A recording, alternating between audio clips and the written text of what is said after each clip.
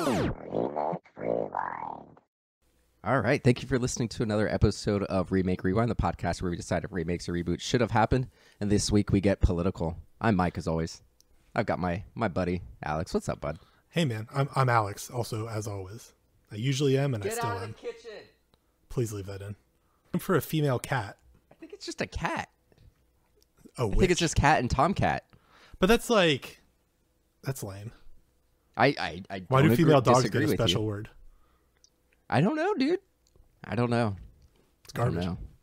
It is garbage. That's speciest. I raised my office chair just a little bit, and both of my cats like sitting there, and now one of them, I'm assuming both, but only one's noticed, and she can't get up there. There's like not enough room. So she keeps on going up to it and being like, "Hey, what's the deal?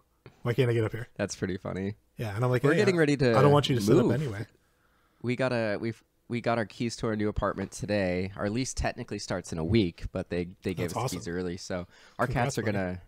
Oh, thanks, man. Our cats are gonna love that, exploring a 2-story little townhouse apartment that we got. So Yeah, that's cats awesome. will definitely adjust to that. Where is it again? What's the address? It's in. Well, I'm not gonna give the address on air, but Damn it! I'll get them one of these days. my social security is. My address is. My mother's maiden name. Are you guys closer to Hollywood now? We're like 4 minutes away from our current place. I mean, geographically, yes, we are technically closer to Hollywood, but it's about the same. It's about the same. That's cool.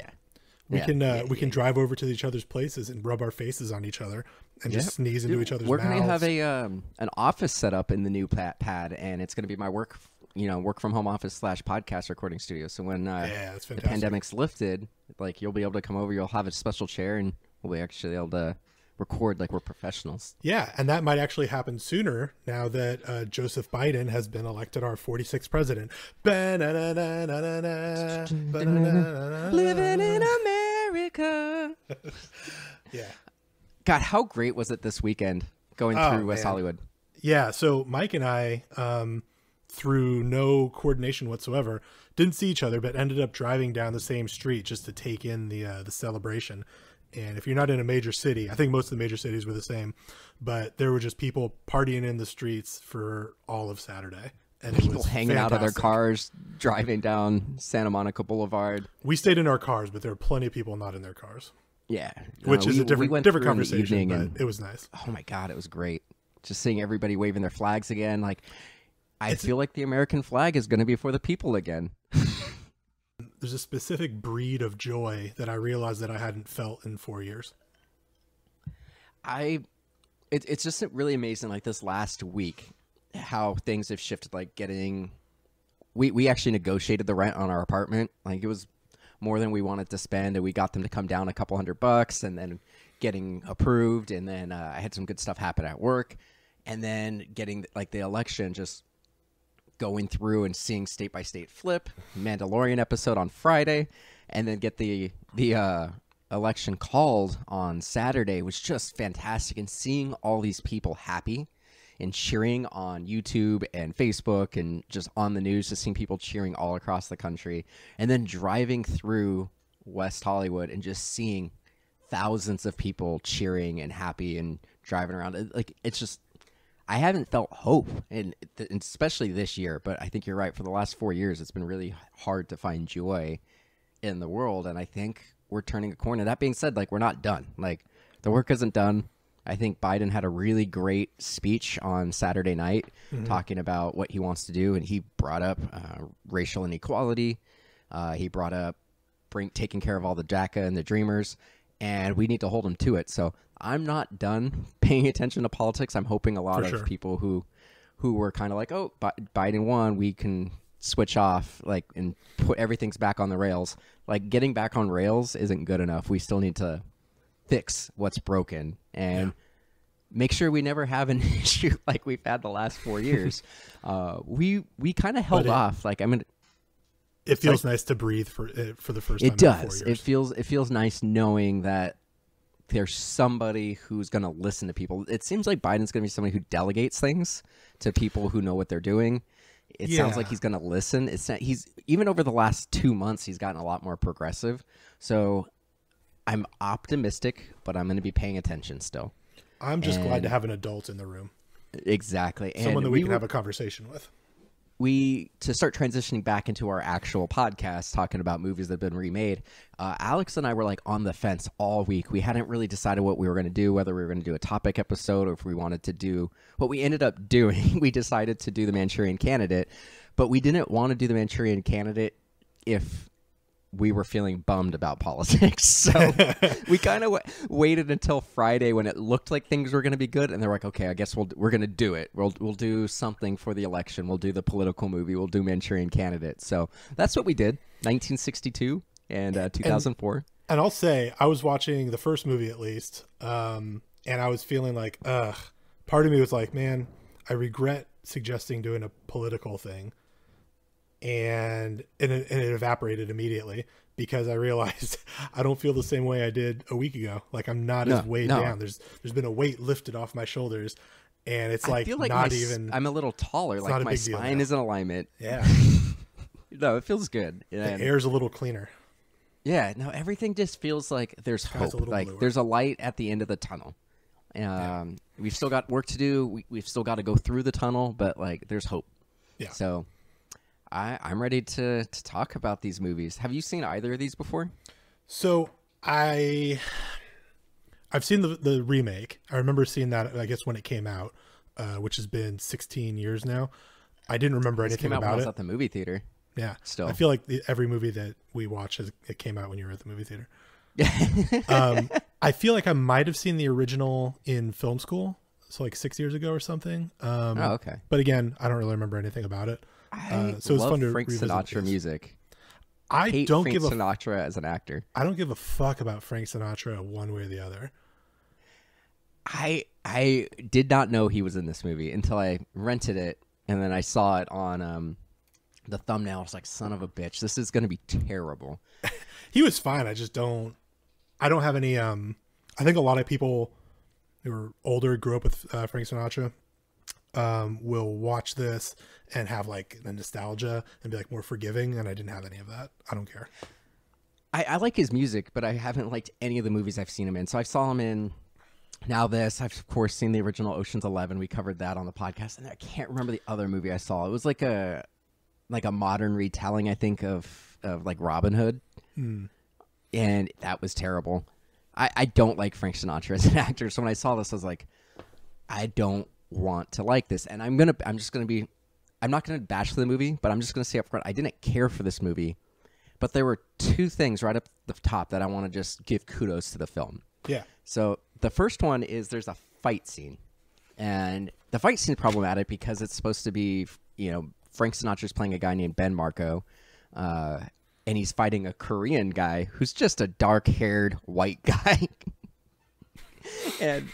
But the fight itself for 1962 is like pretty visceral. It's like getting thrown around a hotel room. You're seeing furniture breaking. You actually see blood on Frank Sinatra's mouth. You see him get like a little cut on his eye. His suit tears. Like, I was pretty impressed with that fight. Like, it actually almost kind of reminded me of that bathroom fight in Casino Royale with Daniel Craig. I don't know why, but those images kind of flashed in my mind. Yeah, I didn't really care for the guy playing the Korean guy. His name is Henry Silva, by the way. Yeah, it's super weird. And Silva's not a traditional Korean name. No, it's not. I know what you're talking about with the fight scene. I didn't care for it necessarily. I felt like some of the editing was jarring, but I think that was the point. And I think it could have been done better, but it's also like 1962, and I appreciate that they were just doing it in a way that was supposed to be jarring and visceral. I think it worked for that sense, but it didn't really age very well. I agree. I was just surprised to see Which is not really a fair thing to hold against them, really. Yeah, I just was surprised to see a fight like that in the 1960s. Like, you started seeing more of that stuff in like the later 70s, early 80s. I hadn't seen anything like that. Like, we brought up the fight in the House of Wax, which was two like old guys like fighting around. But I thought this was a better fight. I really liked the attention to detail, like seeing the suit being torn and destroyed over the course of the fight. I really thought that was an interesting touch. Yeah, and since you brought up the House of Wax fight, the House of Wax fight was like two dudes going at it, which was surprising and like pretty cool to see, but they also kept it in a wide shot the whole time. And that I actually appreciate wide shots because that feels more like Hong Kong action, like Right. you're actually seeing these guys doing all this stuff, and that's better. I think that's what I didn't like about the way this one was shot, but it like you said, it made it feel more visceral to have these like close-up shots. And when you compare it to House of Wax, there's a lot more like inserts and stuff in this one. Yeah, for and sure. I don't know, just appreciate it in a different way. Yeah, I feel you, dog. I feel you. On that note, one of the things I really liked about this movie was how dark it was willing to go. It was pretty dark. Yeah, there's a lot of like parts where I was like 1962, and they're like shooting dudes in the head and showing it and stuff. I think one of the other like platoon members that Raymond Shaw kills is like a kid that they say is not even 18. Like, yeah, he looks too young to be in the army, and they just show him like being shot in the head. It's like, fuck, that was visceral. That worked for me. Which it is oddly dark for a 1962 movie, and this movie, just so you know, was heavily censored around the world. And a lot of countries in Eastern Europe didn't get a premiere for this movie until like 1989 and the early 90s, depending on no surprise there. When they broke away from Russia. Should we talk about what these movies are about? Yeah. I just wanted to say one historic thing about this movie before I start ripping into it, because once again, I didn't enjoy this film. But this was the first movie that a black actor was cast in a role that wasn't specifically specified as a black role in a script. So there's a doctor who's part of the Army intelligence that Frank Sinatra is working for, who is like a psychologist, and apparently in the scripts it didn't call any race or out or anything like that, but they got a black actor to play that role, and this is the first time ever a Hollywood movie cast a black man in a role that wasn't specified for a black man. So I thought that was pretty interesting, and want to give a shout out to that before I start ripping into this movie. Yeah, mazel tov. But yeah, we should give the elevator pitch for this movie. Yeah, do you want to do it or shall I? No, I'll let you do it. I'm not prepared for it at all. I just got an idea in my head for the newer one. So okay, so the plot of both these movies is pretty similar, but we'll sort of cover what's different in the updated version, I guess. This movie revolves around two members of a military unit in the Korean War, and who go missing and come back minus two of their members. And basically they've been brainwashed by it's like a Chinese Russian communist joint task force, right? Shadow operation that brainwashes them and wants to put a sleeper cell into the US government and have him kill whoever they want to kill. Frank Sinatra plays one of the other members of the unit, who is essentially an investigator working to figure out why he's having these nightmares and what happened to his unit, and try to prevent this from happening before it goes down. Yep, pretty much. There's a lot of flaws in this movie. One of the biggest ones, Janet Leigh is in this movie. She plays a character. She's only in it for a minute, right?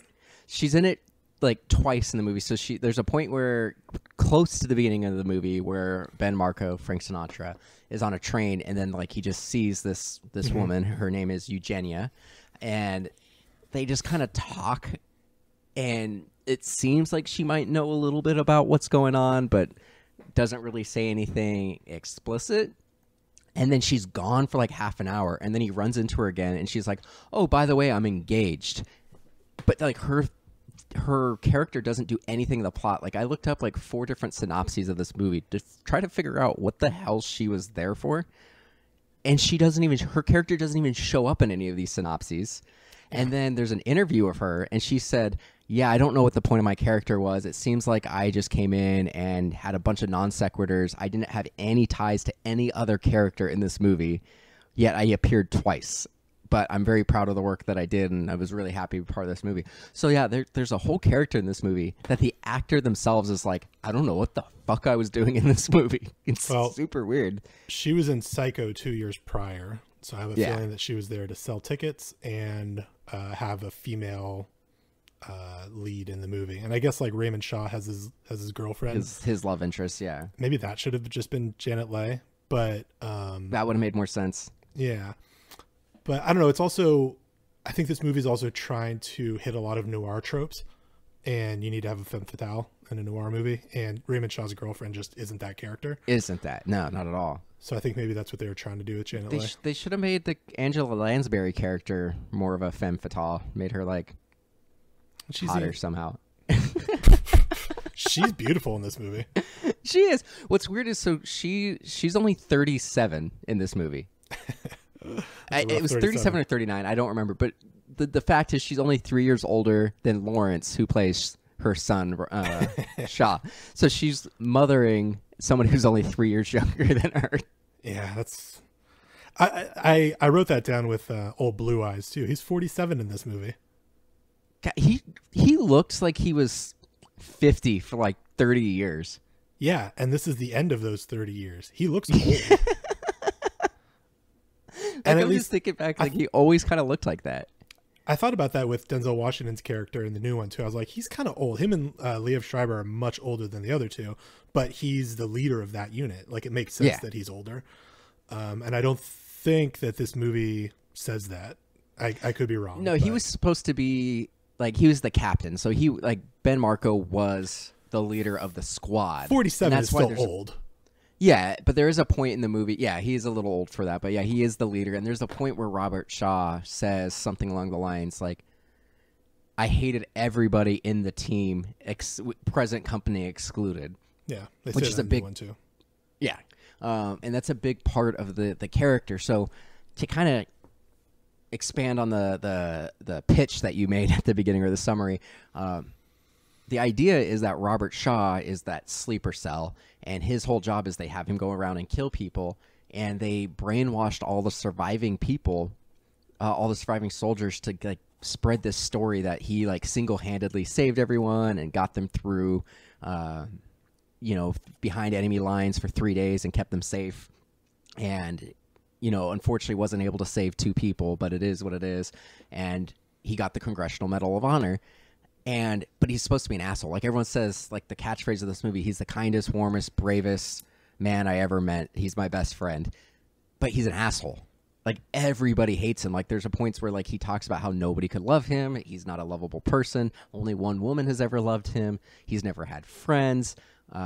There's even like a big part of this movie is the doctor, the black doctor. I don't know his name, but he comments when he's interviewing Frank Sinatra about his dream.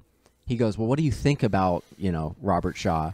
And he says the line, he's the kindest, warmest, bravest person I ever met.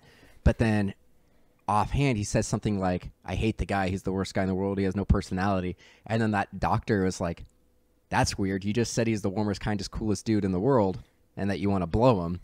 He's and now you're saying you hate him. Met. Yeah. And so it's, I think I actually really like that dynamic of this movie where they really lean into the fact that the Robert Shaw, who's arguably the second lead, is not a likable character, and he's not a likable man, and everybody hates him, but everybody thinks he's this great guy because soldiers on news reports have said he's a great dude. Yeah. I'm with you. This movie, I guess the pacing was my big issue with it because it didn't feel as coherent as the remake or as it could have been. It's just kind of, I know it's another aging thing. Well, also it's like totally, but it didn't hold me throughout the whole thing. I agree. I actually fell asleep and then had to like rewatch it the next morning because I wasn't engaged. I started watching it at like 7 p.m. and I fell asleep like 45 minutes into it. Yeah, I was fighting the urge to play with my phone.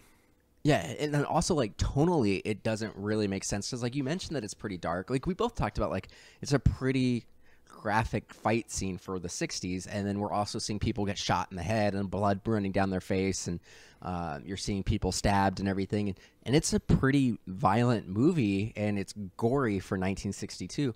But it also has these, like, weird, almost comical moments where they're, like, talking about brainwashing. He's like, he's been brainwashed so severely, he might as well be dry cleaned. And it's like, what? Like, it's weird how there's just like these weird jokes in the movie that like just don't really land. It feels like it's very early on in the genre, and yeah, they're just figuring out what works and what doesn't, and what kind of tonal shifts work. Yeah, and there's also points. Oh, go ahead. I was gonna compliment it. I think there's a lot of stuff that does work. As I don't want to say set pieces, but visual ideas and stuff. Like I feel like there's cool stuff happening in this movie. So, for example, I agree. There's a scene, I think like a third of the way into the movie, where we sort of realize that this is going to be about brainwashing, or the movie's letting us know for the first time.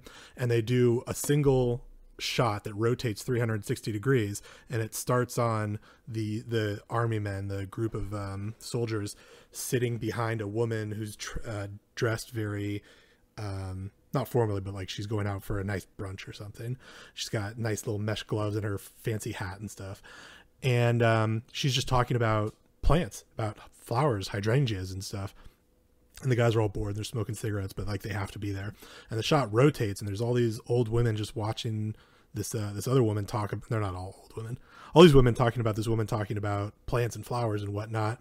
And as the shot sort of completes its circle, the entire set has changed, and we realize that the soldiers are now in an observing room, and the person talking, I don't know if it happens at this point, but in the next couple cuts, we realize that the person talking is actually this, I guess, Korean scientist that is one of the people doing the brainwashing. Yeah. And he's speaking to the joint Korean, it's not Korean, it's task Chinese. Force. Chinese, Russian it's task Korean, force. No, it's Korean, Chinese, Russian, and then just like other people. Like there are a bunch of like the bad communists, Americans big, too, like Americans who have been big air quotes, flipped to join the communists. Well, like Yeah. the other thing that I think is weird about this movie, and I do agree But, that sorry, there's some I just- interesting. Yeah. I just want to make sure my point is clear. I think that was really well done. It's really I cool agree. to see. And then throughout I that think there's scene, some great visual stuff. throughout that scene, it's like this really surreal thing where we're understanding like the flow of the scene and who's meant to be talking, but visually, sometimes it'll be this woman, sometimes it'll be the scientist, and sometimes it'll be women in the audience, and sometimes it'll be the soldiers or whoever in the audience. And during this whole scene, they have one of the I think Raymond kill one of the other soldiers, and it's just like they're just completely hypnotized and calm, and like it's routine. They're doing complacent or whatever, just doing or obedient, doing exactly what they're told, and it's incredibly off-putting. I thought that was done really well. I like that a lot. No, I think the flashback scenes to when they're getting indoctrinated, brainwashed, whatever, I think are really good. Like it's almost like you mentioned an observing room, but it's almost like they're filming like a TV show, and like everyone's in the audience, like they're on this like little stage, and everyone's just kind of watching. And you're right, there is this almost like 360 pan across. So like they do interesting things like that. Like the end when they have like the sniper thing going on, there's some cool shots there, and they really set up this like large room and this like scope of like, dude, the killer could be anywhere. There's a lot of great stuff in it, but then every time I think something good is happening, there's a weird thing. Like there's like 3 points in this movie where there's just some unnamed narrator that just narrates parts of the movie, and it's just like, where did this narrator come from? And then there are other parts where it's just like characters who maybe should meet. Like I think this is done better in the newer one, but we find out that Frank Sinatra's been having these dreams every night where he sees what actually happened. He's seeing them being indoctrinated, and he's seeing Shaw kill people, but he has the memory of the Shaw rescuing him. And then we find out that there's another soldier who's having the same dreams, and Frank Sinatra goes to his superiors and is like, dude, this shit's weird, and I think we should investigate it. And they're like, dude, you have PTSD, and we don't really trust you. We've just kind of given you this position. And they kind of brush him off. And then like later in the movie, they're just like, oh, we got a letter from this other soldier, and he says he had the same dream. So now we believe you. Go ahead and investigate this. And it's just a very disjointed movie. And then it goes back and forth in all these different flashbacks. So there's a flashback to 3 years before the war, and we're like a decade after the war or something like that. Like it's not explicitly clear when this movie actually is, and at least I didn't notice it, but it's some time after the Korean War ended. Mm-hmm. And then we have a flashback that's 3 years before, and then we also have flashbacks several times to the indoctrination. And it's like it's never super clear. Like it's never really set up that we're changing timelines. So it's just, I had the same feeling. It's hard to watch. I didn't realize until we watched the new movie that Raymond fell in love with this girl before he went to war. Yeah. And also because the guy doesn't look any younger. You know what I mean? No. it's this and it's 35-year-old supposed to be guy more than a decade earlier. Yeah, he's like, So it's supposed to be should be 20 or something. Yeah, so I think this is supposed to be like, no, I think they might say 12 years, but I don't know if it was 12 years after the war or it was 12 years after he met the girl. Right. But it doesn't really make sense. And that was another weird thing. Like I couldn't tell if it was meant to be silly or not, but he gets a snake bite, I guess. And then we cut in on this woman, like giving him, she's cutting his leg open with a razor blade. Yeah, she's trying to get the poison out, and then she's like, I'm going to ride away and get my dad. He'll know what to do. And the way she plays it is kind of goofy. She rides off and she almost falls off her bike. Well, she says that. She's it feels like a farce. I feel like I'm watching a comedy. And then I was like, we're being serious. She says something like, my dad has a fear of snakes, a phobia of snakes and everything. He's just going to love this. Like it's good, like he's validated that snakes can bite people. I don't know what it was, but she was kind of like jovial at the fact that this guy that she just met got bitten by some sort of snake. Yeah, and then they just fall in love, and as soon as he meets the dad, he says, "Oh, I want to marry your daughter." It's like they just met. You met this woman 45 minutes ago. Yeah. Well, then what's weird and you're like having venom hallucinations. Yeah. Well, and then like we find out that so this guy, the father, his name is Jordan. He's the Thomas Jordan. He is the no, I'm sorry, it wasn't Thomas Jordan. It's Jordan something or something Jordan. I think it's Michael Jordan. Yeah. Shut up. I believed you for like half a second. I know. So the crux of this movie hinges on. Sorry, it's Michael B. Jordan. Fuck you, dude. So you have Angela Lansbury is Shaw's mom. Murder, She Wrote. Murder, She Wrote. She's also the teapot in Beauty and the Beast. But she's been in a lot of things. Yeah. She's great in this movie. But she's kind of like a McCarthy kind of substitute. So she's just calling fucking everybody a communist. That's a big part of the movie is people being accused of being communists and stuff. Right. So what's weird is she has her new husband who is a senator, and Robert Shaw hates his stepfather. Every time someone's like, "Oh, your dad," and he's like, "He's not my fucking dad, idiot." But she's trying. The whole plot of this movie is what they're trying to do is they're trying to get the stepfather, Johnny, to be the vice president on the ticket. So this is taking place. They never actually say what party this is. Some of the things you hear, you would think because of how much they're screaming against communism, you'd think they would be the Republicans. But there are other things that they say that kind of make it lean towards maybe it's Democrats. Who the fuck knows? They don't explicitly say. Both movies, they always just say our party or his party or their party. But they're trying to get him to be the VP. And then they're going to kill the presidential nominee. So that way Johnny becomes the presidential nominee at that point, the de facto nominee. And so she hates Jordan, calls him a communist, but Robert likes him. And she had sued him previously. Yeah. Oh no, or he sued her. Yeah, he sued her defamation. because she called him a communist, and he was able to prove that he wasn't a communist. And then when he comes back from the war, he gets a job with Jordan, and she's like, nope. But then there's this whole thing where she's like, oh, we should throw a party for the daughter because you were a dick to the daughter when you broke up with her and went to war. But it turns out the mom wrote an angry letter and forged his signature, or he signed it. He says, I don't remember if I signed it or if she just wrote it and forged my signature. But anyway, a letter went to this girl and broke up with her. And then I went to war. And then when he gets back from war, he goes to work with the father, but he says he's going to work as a journalist. But the guy's a senator, so it doesn't really mesh. None of it really makes sense. Yeah. And then Angela Lansbury just has him kill people. And the biggest thing that I think is stupid about this movie, that I think is drastically improved on the new one, because it actually happens. There's a mistake in this because they picked a stupid trigger. But in this, there's two triggers. It's asking a specific question. There's a verbal trigger, and then there's a visual trigger. So anytime he sees the queen of diamonds in a deck of cards, he's open to suggestion. So that's why they're always telling him, oh, go play solitaire. And then when he sees the card, they'll be like, hey, you should go do this thing. And then he goes and does it. He gets tricked into not tricked, but he ends up eloping with the girl because she wears a queen of diamonds costume for whatever reason.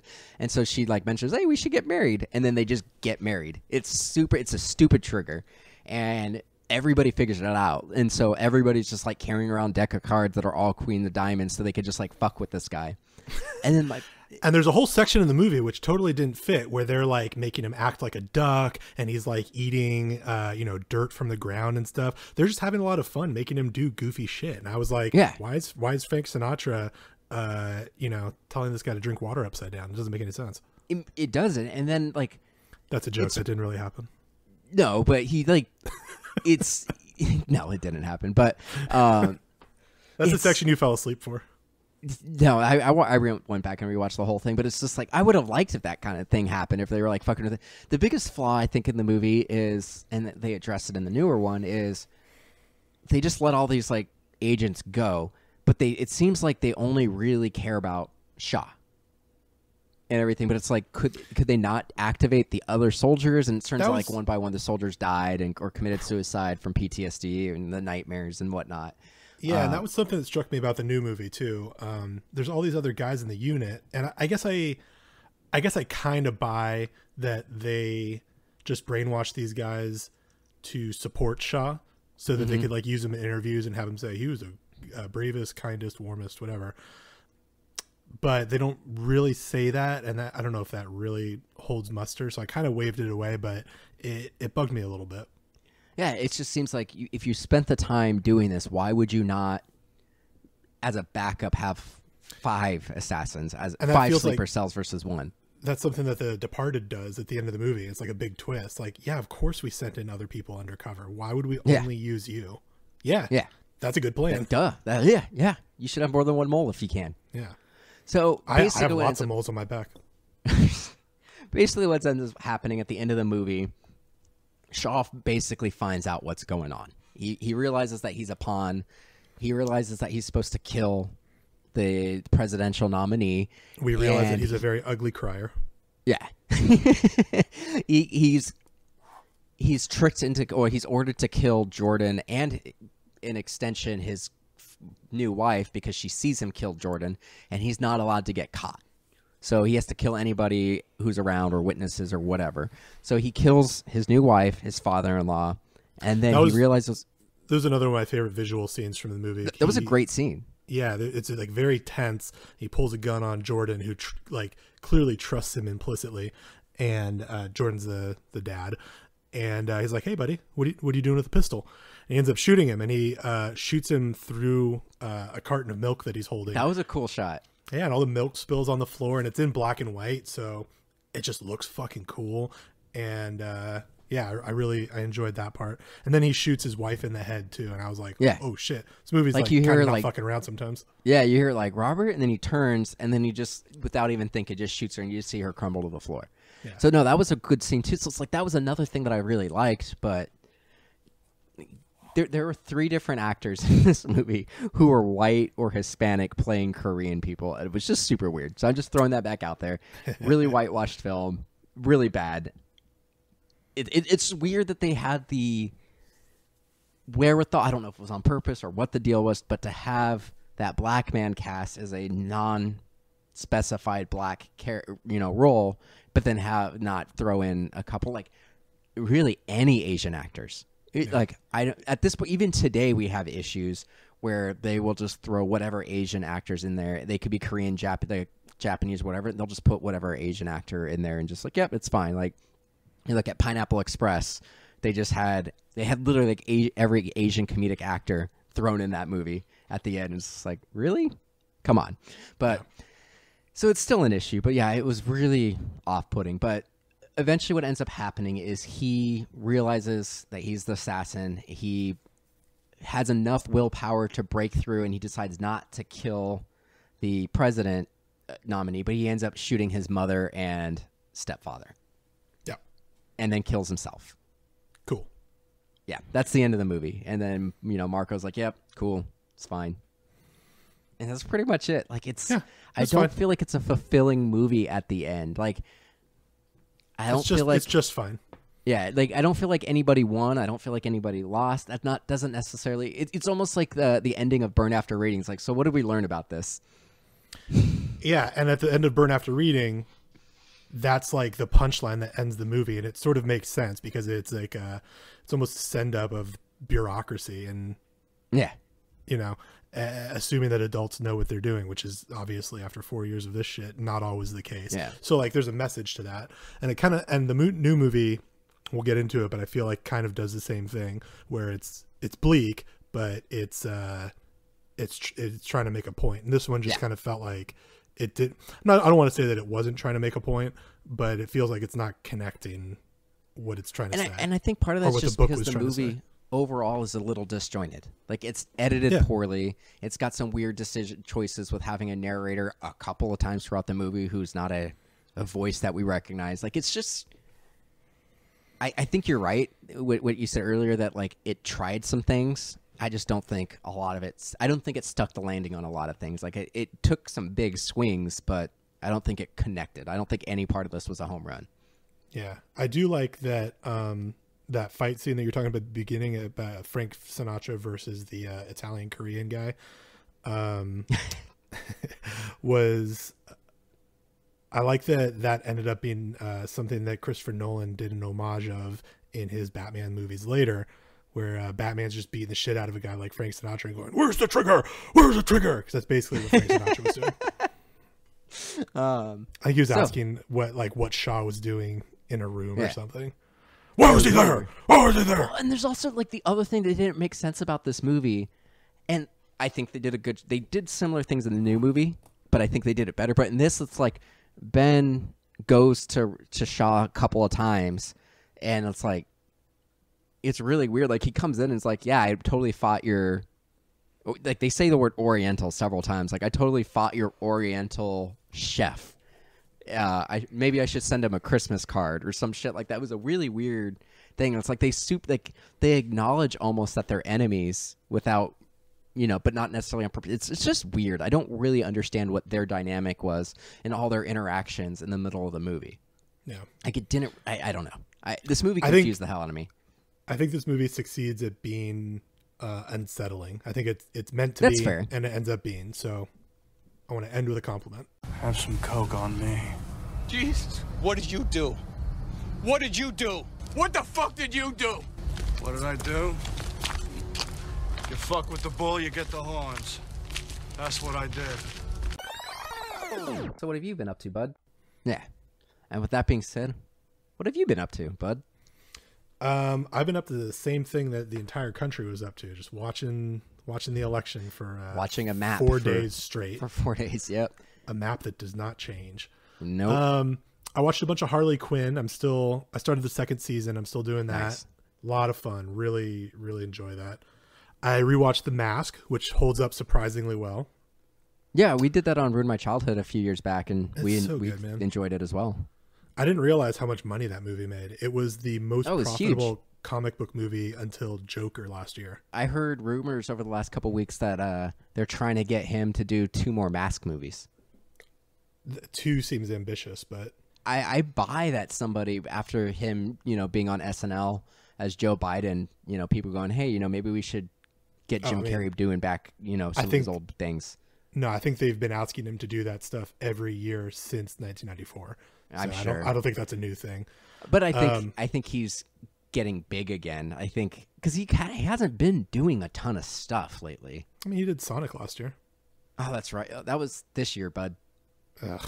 That's what it seemed. But God, was that Sonic, 2020? Yes, was that the 2 months February. where we got to go to the theaters? Fuck, man. Yeah. What else? I watched Life Aquatic with Steve Zissou. Oh, that's a great film. Been a minute. I fucking love that. I hate watched Justice League. Why would you do that when you know we're going to cover that in like 6 months? I'll watch it in 6 months. That's okay. But the night before that, I watched Mad Max Fury Road, which is a perfect movie. Fucking fantastic. That was my favorite movie of 2015. I think I saw that like 5 or 6 times in theaters that year. Yeah, it's so good, man.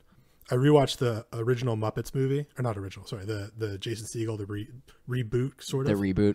Yeah. We had a pretty good riff on Twitter going about Jason Segel and the Muppet movies.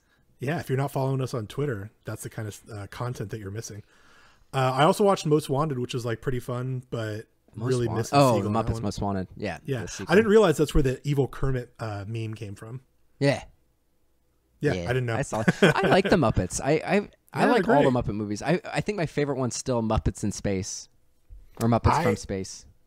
I definitely haven't seen all of them, and I haven't seen any besides the Jason Segel one from 2011 since I was a kid. So I kind of want to go back and rewatch all of them. Maybe that's our next our theme. next bonus episodes. Yeah, that could be fun.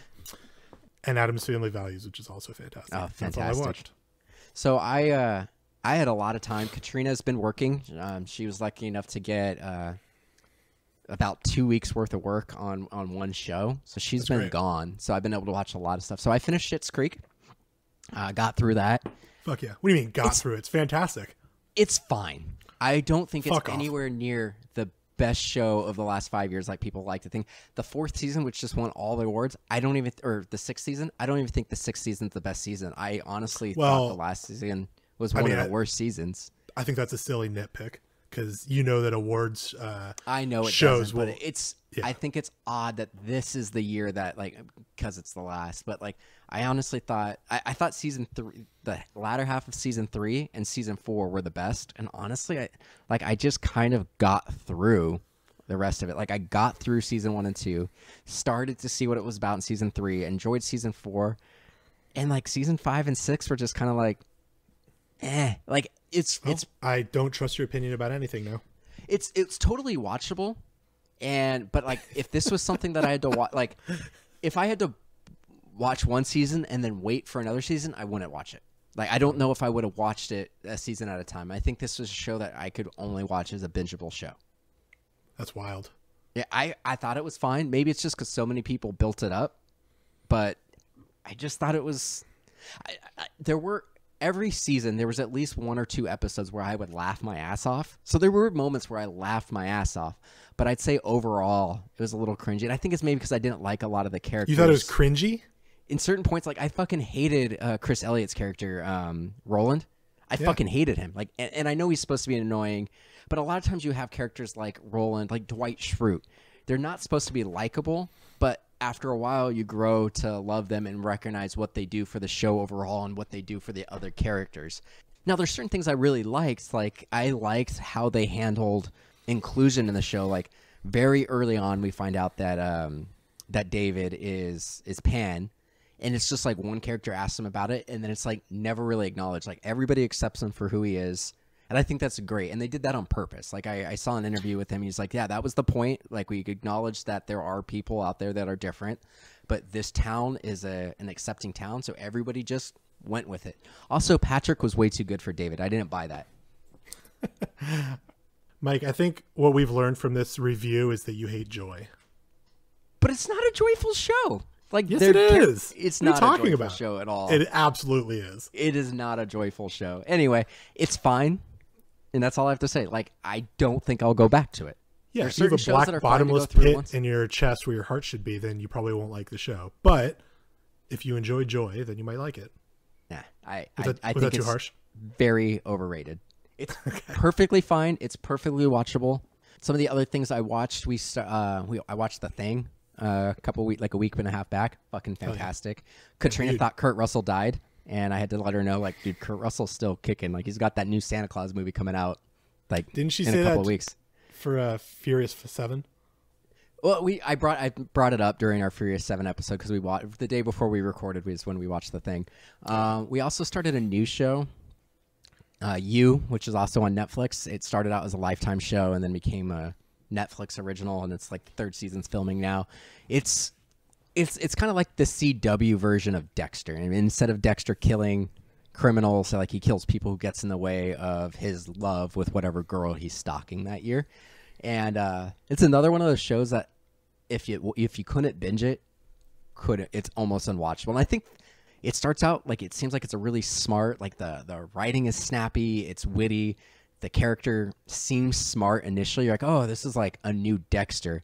And then it like, all the characters are terrible and all of them are stupid. And it's just like, there's no way this guy got away with like all the murders he got away with because he's an idiot. But How far into it are you? we're halfway through season 2, I think. We're like 3 or 4 episodes into season 2.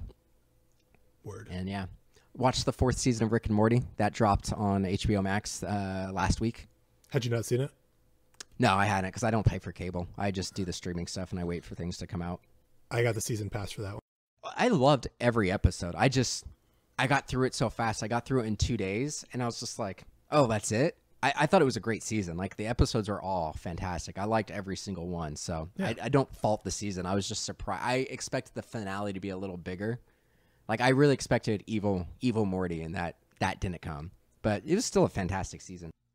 But yeah, that's everything that I watched, I think. I'm pretty sure I watched some other shows. I need a new half-hour show, because I like to have, like, a short show that I binge for, like, when Katrina is, like, taking a shower, or she's like, I'm coming home soon, and I've got, like, 20 minutes or something I can watch on my lunch. So if anybody has any suggestions for, like, a half-hour show that I can binge that has, you know, at least a few seasons, that'd be cool. Let me know. Yeah, ask the audience for suggestions, but not me. All right. Yeah, I don't care about you, dude. I'm trying to get engagement, bro. You don't like Schitt's Creek, so I don't know what I would suggest to you. Yeah. Most of the other sitcoms you like Community, fucking love Community. Just rewatch Community. I just rewatched it not too long ago. So have you seen Spaced? I have seen Spaced. I love Spaced. I love Edgar Wright and Simon Pegg. Hell yeah. Yeah. No, I love everything they do. Yeah. All right. Yeah. Let's get back into this. So, 2004, Manchurian Candidate. This was came out right when our theater opened, like within a month or two of the theater that I worked at being open. This is not one that I actually watched at the time. Like, I had no interest in politics as a 15-year-old in California, a 15 white kid in California. Politics, in my mind, didn't really affect me. I didn't care about it. So everything seems pretty great to me. Yeah, pretty much. I was also very conservative when I was younger, because my parents are very conservative. What town did you grow up in again? I grew up in Morgan Hill, California, so between Gilroy and San Jose. It's a very conservative town. Yeah. So, yeah, it was weird. But elevator pitch for this one. You're the executive. I'm the little guy trying to pitch this, and I go. By the way, I keep on, every time we do an elevator pitch, I realize that really I'm supposed to be pitching it to you as an executive so that you buy the idea, and I end up doing it more as a synopsis. So I mean, that's what it's supposed to be. No, even I've done that. I only did it the one time. Though. Yeah, I've only did it the one time as an actual pitch. I prefer the idea of doing it as a pitch because that seems like a lot more fun. Yeah. So I'm going to try to remember that for next time. It's all good, bud. I'll try to remember to tell you to do it like that next time. So we're 2004. Was there an election in 2004? Yeah, that was the second time Bush got elected, which ties in directly into this movie. So, hey, it's an election. The last election. It's a little contested. Bush lost the popular vote, but won. I think it's time for another political thriller, and I think we should dust off Manchurian Candidate. This time, though, we're going to do it like it's a Halliburton kind of corporation that's the bad guy and not necessarily the communists. We're going to get some big names. We're going to get Liev Schreiber. He's hot off of the Scream franchise. We're going to get Denzel. He just did Man on Fire. It's going to be great. We got Helen Mirren. I almost said Helen. Got Meryl Streep. And also we're good. Really gonna, also good.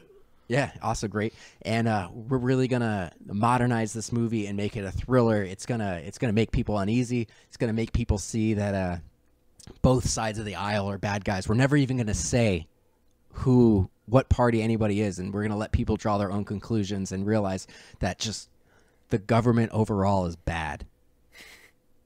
Sounds great. Let's make it. Let's fucking give me $90 million to make this. Is that what the budget was? I have no idea. Oh, but I do know the budget of the original one. I meant to bring it up. So the original movie had a budget of $2.2 million. In 1962 money. $1 million went to Frank Sinatra. $200,000 went to Shaw. Or not Shaw. Well, Shaw's the character. Lawrence, who played Shaw.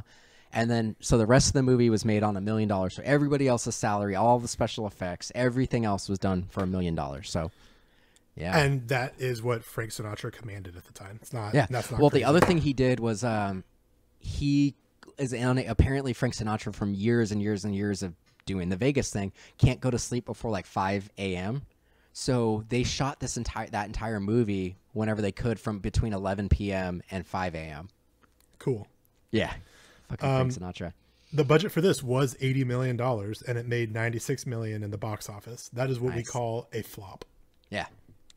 And it's I don't know if it's surprising, because I remember a lot of people watching this movie at my theater, but it's just, a small Morgan Hill, at the time it was an 8-theater chain, so it was nothing huge.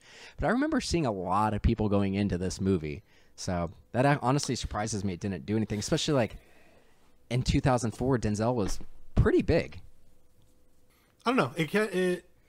It's not that surprising to me. I feel like this movie improved on the original. Yeah. And I think it justified its own existence. I think it deserved to be remade. And I think it improved on the original. But I think similarly to the original, it was a little disjointed and just sort of missed the mark. And that's like in 2004, especially, a political thriller is not the most popular genre. You know? No. If you miss the mark a little bit, yeah, it's going to flop. So one of the things that I liked a lot more about this is I think this movie did a lot better of doing the showing versus telling. So in the first movie, we're just constantly being told that Shaw isn't likable. He says he's not likable, and you do see him have a couple of outbursts towards people. But in you this don't really movie, get anything about Shaw's character in the first movie. Like you don't see him do anything until like 30 minutes in. Yeah, where this one, like it opens up with like a bunch of the guys playing cards in the back of like a Humvee, which I think is a great nod to the original movie. And you have Denzel's talking to like their guide in, I think they were in Kuwait, like trying to figure out how they're gonna get to wherever they're gonna get to. And then they get ambushed, and you see like the whole time they're like, before the ambush happens, Denzel says something. He plays Ben Marco. He says something to Shaw, who's played by Liev Schreiber, and Cotton Weary.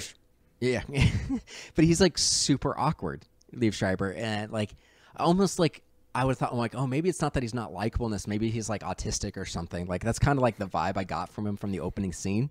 He's just different. He's different, it's a little off-putting. You can't tell what's going on, but he's not one of the guys, which is the whole point of that card. Well, so then scene. he goes to like, so he's like, hey, Liev Schreiber, like we're gonna head out in 2 minutes. Like go tell the boys that we're gonna like leave. So like he goes to the back of the Humvee, opens it up, and he's like super awkward. It's like, hey guys, we're leaving. And like the characters, like the guys in the back of the truck, I think I wrote it down, including the Falcon, Anthony Mackie. I don't think that was Anthony Mackie, was it? It was, yeah. Oh, okay, cool. I didn't realize that was him. I thought it looked like him, but I don't want to assume. Much younger. They also had a young, like it seems like they de-aged Jeffrey Wright a little bit too. He looked really young because he's just only young, man. But this is only 2 years before Casino Royale, and Casino Royale, he looks exactly the same there as he does in like in Westworld. So I feel like they did something to de-age him a little bit. But they say something like, man, that cat needs a friend and a hug. Like, we see right away that his team doesn't necessarily get along with him and they think he's weird. Right. And then they get ambushed, and we see like Liev Schreiber jump up on a turret, and he's like, gah, gah, gah, gah, gah, gah, gah, gah, like killing everybody. And then, of course, we find out that this is a same thing. It's brainwashing, you know. But I kind of like that we got a better idea and saw the events as to what the people believe happened. I liked that, and I liked being shown that this guy's awkward and not necessarily likable, but he's still a functioning person. And I also like the update to this in that the previous movie I thought never really made sense, where they're like, oh, we're just going to have an assassin who's adjacent to political people, versus in this movie, they kind of merge his stepfather from the original movie and him. So he's a congressman, and they get him to be the VP, and then the overarching plot is they want to kill the presidential nominee, so he becomes president. I think that makes a hell of a lot more sense and streamlines the movie in a good way. And his mom also plays a senator herself instead of the wife, the woman behind the power, which makes sense in 1962. But I thought this was a really nice way to merge all of these things so it was a little bit more streamlined. It makes a lot more sense that you would want your assassin. It's like they didn't even want to use him as an assassin. Like the only time he killed in this movie was like because their whole plot was about to get unraveled, so they kind of like panicked, and like all the like the Manchurian is a company versus a country. Manchurian Global. Yeah, so I kind of liked that. 2004 makes a lot of sense. It's kind of like Halliburton. Right. I also thought that was great because it was less about the enemy or the other, which kind of brings its own problems with like, oh, the Chinese and the Koreans are bad. It's the communism. It's somebody who's not white, blah, blah, blah. I think that was a nice way for this movie to address a more relevant political climate in 2004, where we're much more worried about corporations overstepping their bounds and getting involved in the government and, controlling politicians. And it's sort of, if this movie is, I think it's trying to say this is, maybe not the logical extension, but it's just a step beyond lobbying and bribing these politicians, and which I is think something that we're still dealing with right now. 16 I think years this after movie was just came a out. little too early, because in 2004, obviously 9/11 happened in 2001.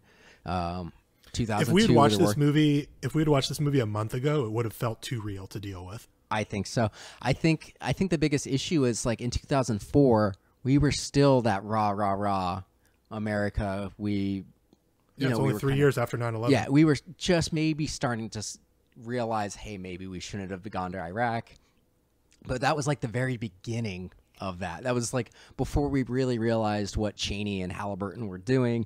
So I think this was a little too early. I think if this came even in 4 years later, we would recognize at that point all the shit that Mitch McConnell and Lindsey Graham were doing, just the blocking literally anything and everything that the Democrats wanted to do. And then same thing even now with Trump. Obviously the Democrats are doing everything they can to block the shitty policies of Trump. I think this would have played out a lot better after we figured out everything about Halliburton, after we started seeing what Mitch McConnell was doing. But what I think is great about it is they never explicitly say what party any person in this group is part of. We don't know what John Voight plays Jordan in this one, but you never know, are they both Republicans? Because it kind of seemed like they were on the same side, like they were the same party, Jordan and Shah's mom. So it's like, what's going on? Like, who are these people? What's going on? I think it just would have played a lot better now, or a few years in the future. Yeah. I mean, I have a counterpoint to that. I don't think you're wrong, but I don't think you're wrong, but my counterpoint would be, I think this is a story that can be remade every 20 years.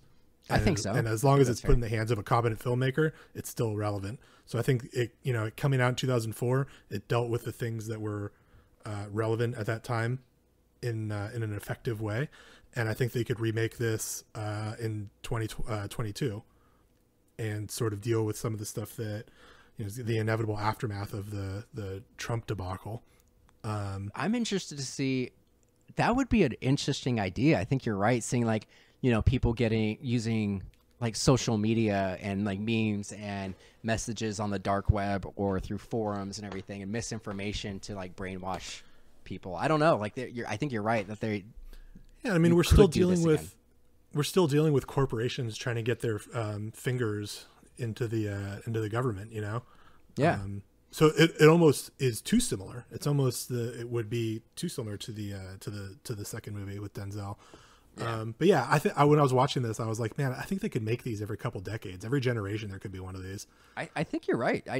It's just a matter. I think when I said it was too early in 2004, I just think in 2004. A political, like literally a couple of years. Yeah, just because at that point we were still kind of all like America. So I'm looking at the there's a scene in this movie where Meryl Streep's character is in front of a whiteboard that says projected electoral votes, and it's got a map of the country, and they've written in all of the states with like a red or a blue Sharpie. Mm-hmm. And I think if we really looked at this, we could figure out whether.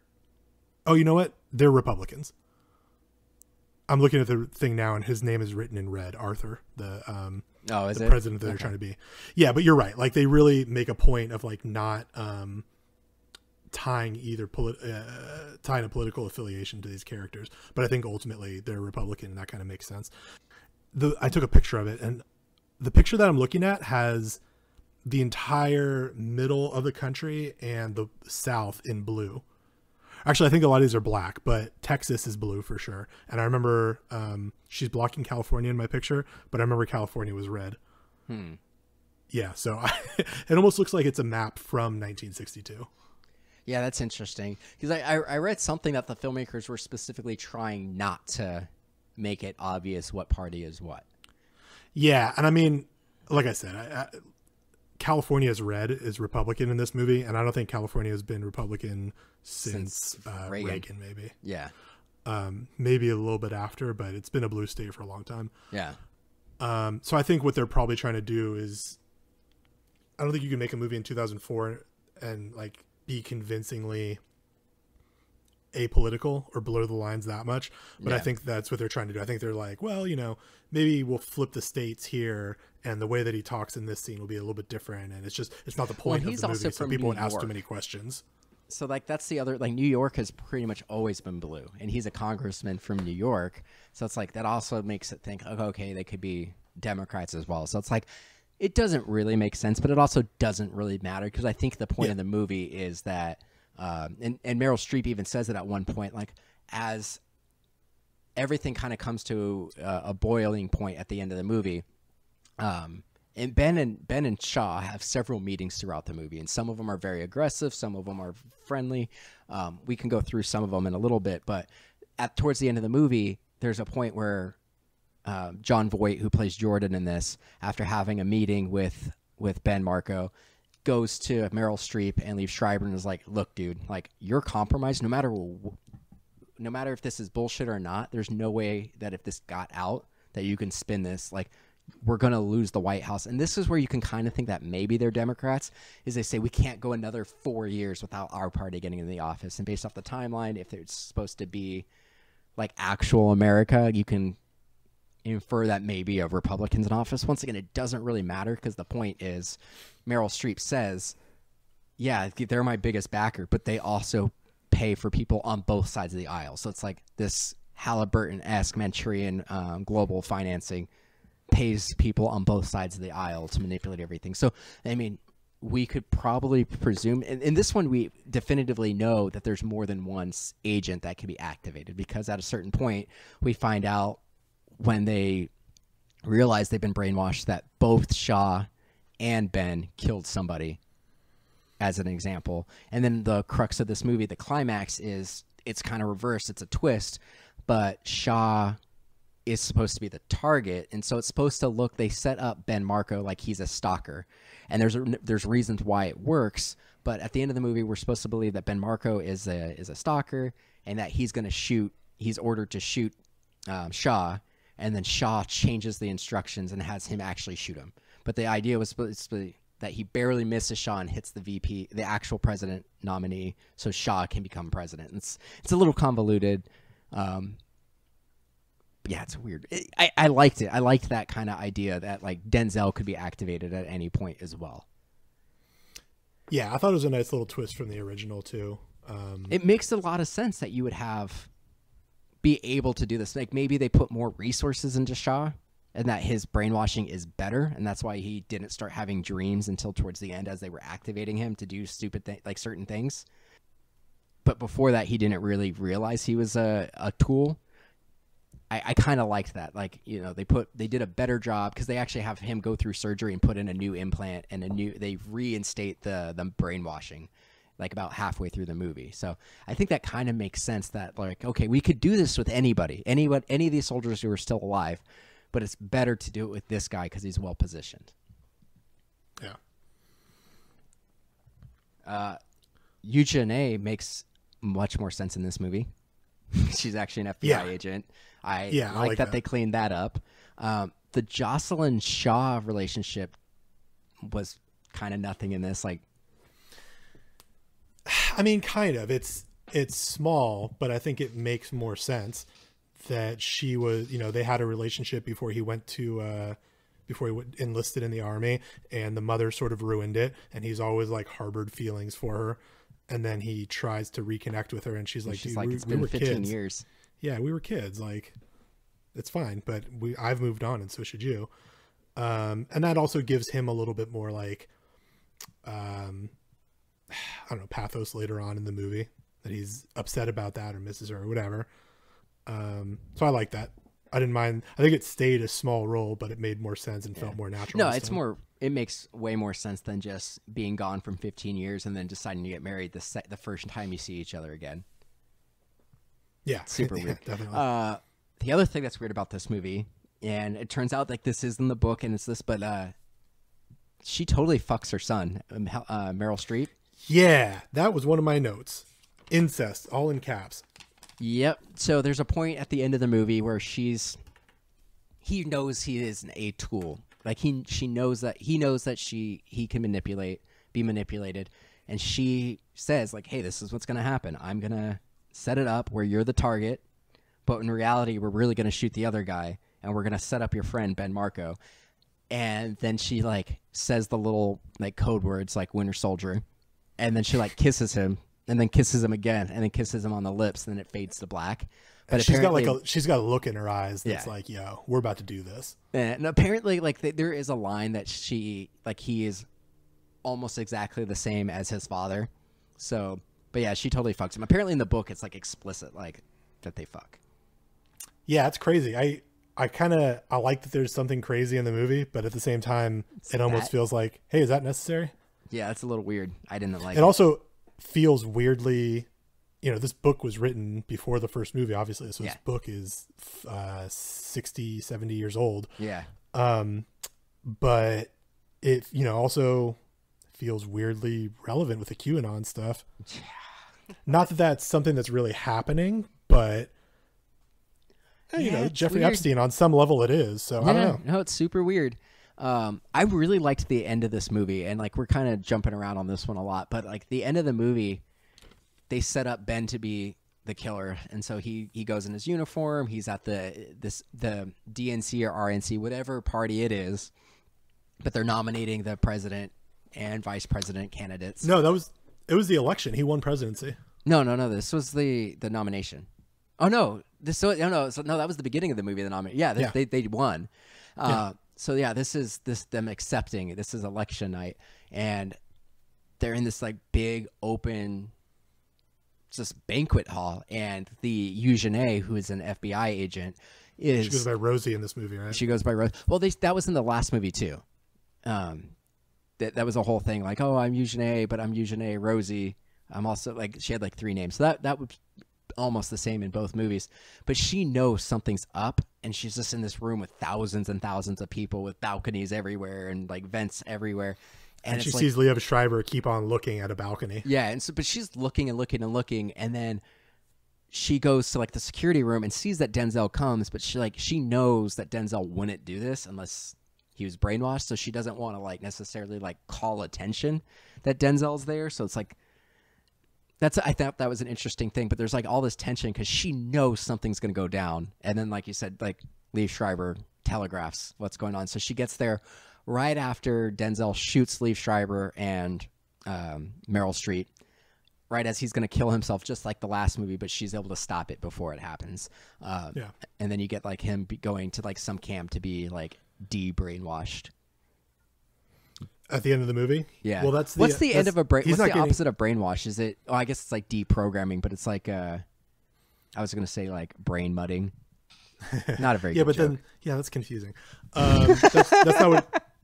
At the end of this movie, though, he's going back to where they were brainwashed, and the FBI is sort of like, oh, this is where it happened and stuff, and he's like showing them around. I think it was supposed to be like closure, like he's accepting what happened to him. But that's not the brain muddying that you're talking about. No, not really. I think the implication is that he would have been like they would have gone through and tried to figure it out. Yeah. There's also a scene there where they take some security footage and they deep fake him to make him look like Larry Bird. I thought that was kind of cool. Yeah. The other thing I liked in this, it was a little weird. It's a little jarring, but like there's a point where Ben shows up, and after talking with Jeffrey Wright, and he's like, I have these dreams, you have these dreams, like maybe we should figure this out. But he shows up to like some party and sees Shaw, and he's like, hey, it's me, Ben, and like he like taps him on the shoulder, and Shaw's like, don't touch me, don't fucking touch me, get him the fuck out of here. And then like Secret Service like pulls him away, but then later on like he's just in a crowd, and he's just like, hey, Shaw, and he's like, Captain Ben, what's up, buddy? And like pulls him out of the crowd, and then like takes him into a private office and has a meeting, and even like talks about this. Like Ben's like, dude, I've been having these dreams where you killed somebody and I also killed somebody. Like maybe we should he treats him with compassion, like a friend. Yeah, he actually, but it was like super weird how he was like super angry the first time he saw him, but then the second time he was like, totally cool. And then he has a thing. Like, but I think that makes sense because his head's been opened up and scooped out. So like that was a little strange, but there was that compassion because there is a point where the mom was like, you need to like fucking get the like press charges, and he's like, dude, I'm not gonna press charges. He's my captain. Best case scenario, like he has PTSD and like he's crazy, but like I don't want him to go to jail where it's gonna get worse. Like I want him to get help, and if just listening is enough to help him, like I thought that was interesting. It was just like these huge swings in terms of personality. No, I like that though, and I think Liev Schreiber did a good job. And then he bit him, making those make sense. Yeah, I liked when he bit him. That was one of my notes. Also, the exact midpoint of the movie. Yeah, I also liked when him killing Jocelyn and Jordan. I thought was a lot more visceral and emotional in this because like John Voight is very much like, dude, I care about you, and like I don't want this to happen, but we also need to look at what's best for the country. And if there's any chance at all that you're compromised, we can't allow this to continue. And so the Helen, why do I keep wanting to call her Helen Mirren? Meryl Streep is like, just activates the son and tells him to go kill John Voight. And like the company's like, why the fuck did you do this? Like we have meetings for this. Like you just like put a big target on us. But he goes out, like wades out into this middle of this like river where John Voight's kayaking, flips the kayak over and just prevents John Voight from getting out of the kayak, so he drowns. And then his ex-girlfriend shows up, and then he just like holds her underwater. I think it's a much more visceral and impactful way of killing these people who were at one point close to him. It's much more hands-on. Like obviously, it's very much more hands-on. Yeah, because not being shot. Yeah. One of my notes for that scene was so a difference between this movie and the original is that in the original, everyone knows immediately that Raymond killed his new wife and father-in-law, and that's why he becomes the assassin, because he's sort of already on the lam and he's got nothing else to lose, or his reputation can't be ruined anymore. But in this movie, it's a secret. It just looks like his kayak capsized and the daughter went out to save him, and she was overtaken by the cold water or whatever. And do you know why they made it about the cold? And that's why Raymond got to continue to go on to be the vice president or whatever. But my note was, it's pretty lucky that this like mindless killing machine leaves a perfect crime scene, that nobody suspects any foul play, right? Or knows that it was him, but he's supposed to be like almost totally brainless. Like he's not actively thinking, how do I kill these people so that it looks like an accident? Like he literally just goes and kills the guy in the easiest way possible for the moment that he's in. Well, and you're right, where it's weird that nobody suspects foul play, because they mentioned that John Voight is an expert kayaker, and like, how did this happen? Yeah. The other thing that's a little weird about it is just like, dude, he's at this point, like they're in the middle of an election. How did he get rid of his Secret Service people? Yeah. That's weird. But I think the reason they brought up the cold is in the original movie, there's a point where they say, they're in a bar, and this is when Frank Sinatra finds out about the Queen of Diamonds trigger. Is he's playing solitaire in the bar, and then someone says like, go jump in the river or some shit like that, and so he goes and jumps in the river. And because they filmed this at night, it was going to be cold no matter what, but it actually happened to be the coldest day of the year that year in the original movie when they had Shaw jump into the river. And so maybe I think that might be another like allusion to the original, them bringing up the cold in the water. I also want to say, we were talking about how this movie is more about bribes and lobbying by corporations of political figures to sort of get their foot in the door. And I think it's also, which I like a lot, and I think it also touches on how poorly the U.S. government treats its vets. Yeah, I was going to bring that up next. I'm glad you brought it up. Yeah, I like that a lot. I don't really have anything else to say about it. I just like that the movie is commenting on it. Well, so there's a couple things where, like, what I also like about this movie is there are times in the movie where if you hadn't seen the original, if you didn't know anything about the original, and you just saw the trailer for this movie and you're like, oh, I'm going to go watch this movie, where there are times where you could doubt whether or not there really is a plot, because there are several times in the movie where they're like, dude, Denzel, you've been on leave of absence a couple of times. Dude, we know you're not on your meds.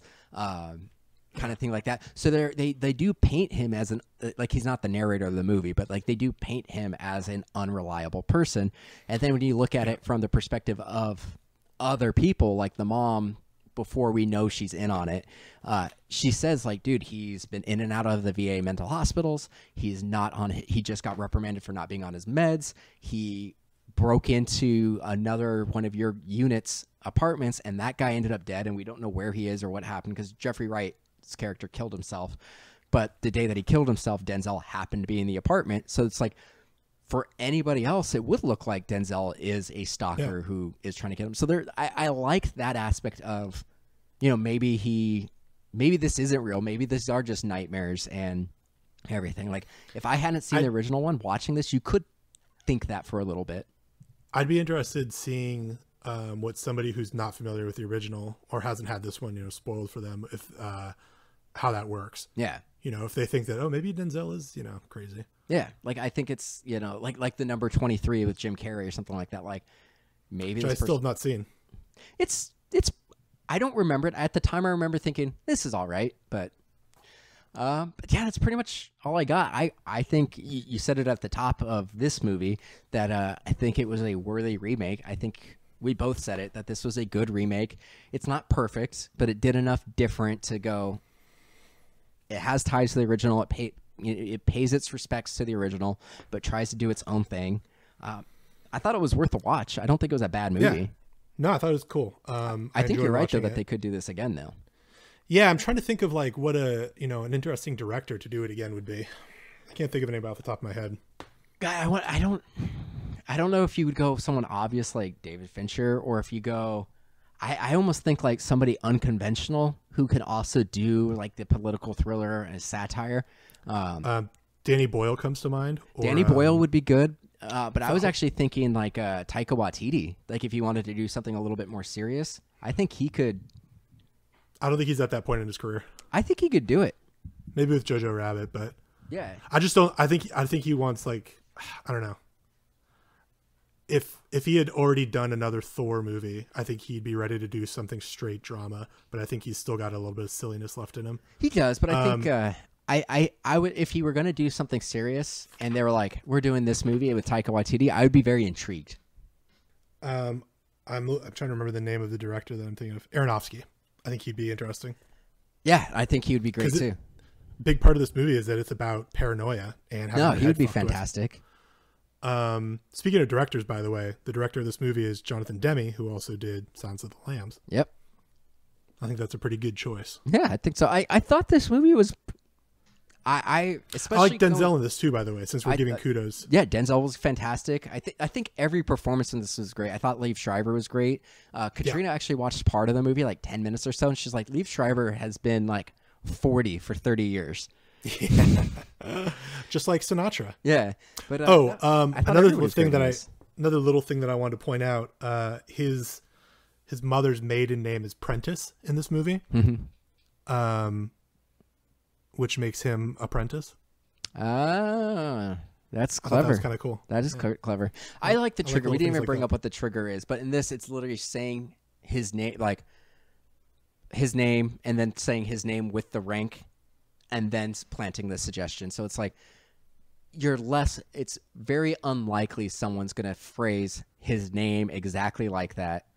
So it was like his name with his rank, then his name, and then his name with the Prentice Shaw and everything. Yeah. So it was essentially saying his name 3 times in a very specific way. It was the way to get it to go. And I liked that you're not just going to have somebody do that by accident, which happened in the original movie. Like somebody activated him by accident. Like having a deck of cards is absurd. Like what if this guy went to Vegas sometime? I know, right? Yeah. I like, I like this idea of like a brainwashed sleeper cell. And MK Ultra is a popular or a well-known thing. Yeah. And I feel like there's room for a couple more of these types of movies. I think Jesse Eisenberg might have ruined it for our generation. Yeah. But I think it's an interesting idea that hasn't been explored enough. Yeah. Is that a Max Landis movie? It is, right? I think so. Fuck that guy. But yeah, that's it. Give us your plugs, bud. Yeah, I'm on Instagram at dyslexic, DYS Alex IC. I'm on the Twitters with the tweets at Pulisci, just my last name, Pulisci. If you want to follow along with movies that I'm watching, I'm also on Letterboxd at Pulisci. And I just got a TikTok. Uh-oh. Yeah. Tick-tock on the clock. Na, na, na, na, na. Is that the theme song for the app? I have no It's new idea. to me. I doubt it. It's pretty silly, but I'm having fun on it. So if you're a talker, then come follow me. It's at Pulisci. Just my name twice. Nice. And you guys can check out everything that's MDXpods related at MDXpods.com, Twitter, Instagram, and Facebook, all at MDXpods. If you want to support this show, you can go to patreon.com/MDXpods. We are ramping down on our Fast franchise bonus episodes. So once we're through that franchise, we're going to continue doing bonus episodes, but those will be transitioning to Patreon.